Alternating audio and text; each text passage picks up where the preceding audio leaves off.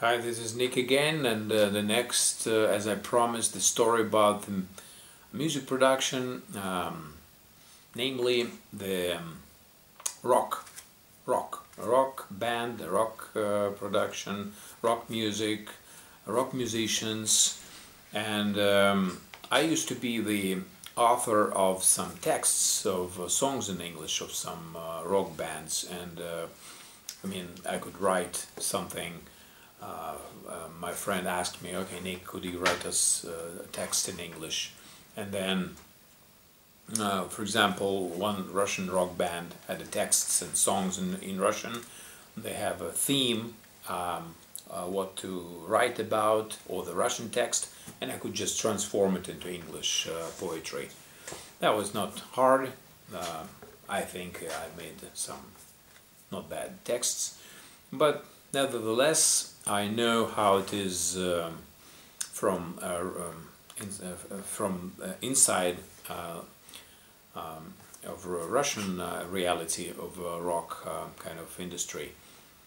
I know that, well, people say rock is dead in Russia and so forth, but I know at the same time, if you have the same level of group as we made the music here, in America, I know another example, the same kind of rock band, the same quality music, they make waves somehow. They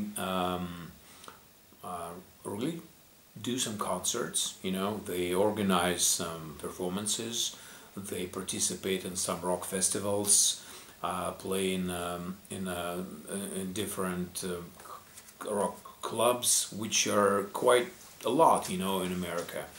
It's also another point which amazes me, that all kinds of styles of music are kind of surviving not badly in America.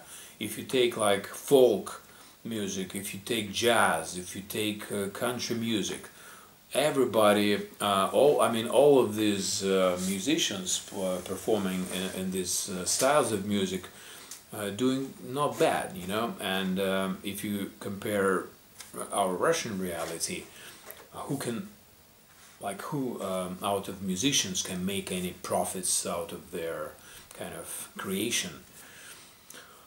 And I could definitely say not many, maybe few rock bands, and the rest of it is just, I would say, chanson and some pop music.